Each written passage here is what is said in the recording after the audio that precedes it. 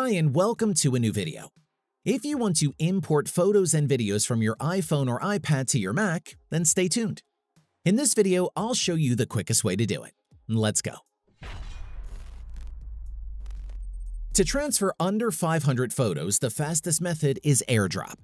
Simply select the photos and share them with your Mac via AirDrop. Of course, AirDrop must be enabled on the Mac. With many photos or large videos, it won't work very well or takes a long time. In this case, you should do the entire process with a lightning cable. To transfer the photos via cable, you have to configure some settings on your iPhone. Go to Settings, scroll down to Photos, and here you need to turn on Download and Keep Originals. Otherwise, the original quality photos will only be saved to the cloud and not to your iPhone. Further down, you will find the setting Transfer to Mac and PC. Make sure you have the option Keep Originals on. Go back to the settings and this time click on Camera, then Formats. And here you can choose between two image formats that the iPhone uses to take pictures. The first one is High Efficiency. Then the pictures have the file extension .heif. Alternatively, you can choose Most Compatible. In this case, the photos are taken in JPEG format. For those photos which are located on the iPhone now, it won't matter. This is only relevant for the photos you will take in the future. HEIF uses less storage but is not as popular. However, the JPEG format needs more memory.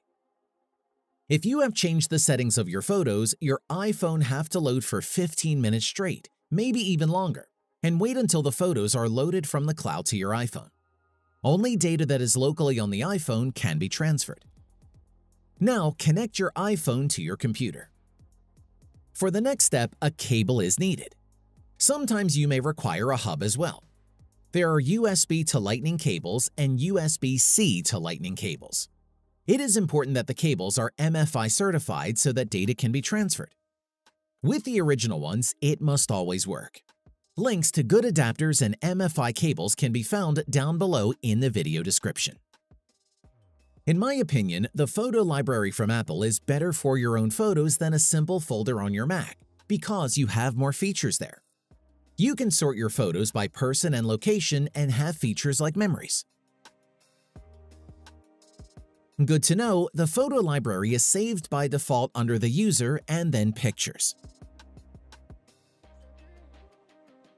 If you don't see your user, click on the Finder at the top, then go to Preferences. Click on Sidebar and select the user. To import the photos, open the Photos app on your Mac. And if you haven't already done so, type in your iPhone code and trust the computer if a pop-up appears. Click on your device on the left.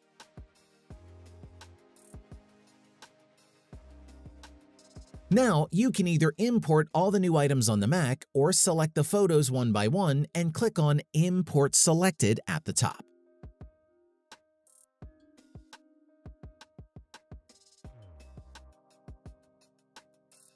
If you want to have the photos in a folder, it's easy as well. Just open the app called Image Capture and click on your device. You'll need to enter the code on your iPhone and trust your device one more time like I did in the Photos app before. Then select the photos you want to import. If you would like to select more than one, hold down the Shift key. At the bottom, you can select the directory where you want to save the pictures and finally click Import.